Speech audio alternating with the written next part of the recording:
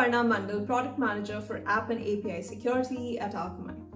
At Akamai, being a product manager involves interacting with security professionals across multiple industries to understand their requirements and design new security solutions or define the roadmap of existing ones. If you're looking to become a security PM, I would recommend having a good security foundation. A couple of courses that helped me in this journey were GSEC certification from Science Institute and CE8 certification from EC Council.